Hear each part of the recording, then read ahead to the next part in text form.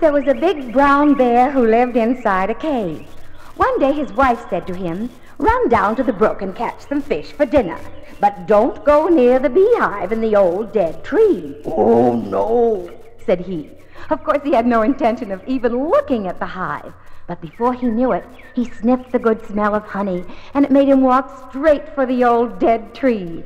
He pushed his paw into the hive and grabbed a hunk of honeycomb. The bees rushed out, darting in all directions. The bear yanked out his paw and ran away as fast as he could toward the brook. He jumped into the water and hid there with only his nose showing. But the bees circled around and around and then swooped down and landed smack on his nose. "Oh, ouch!"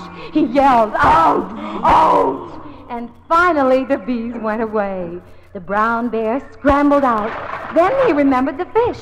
So he looked into the water and caught a big trout with one flip of his paw. Then he ran home, and his wife gave him a big bear hug.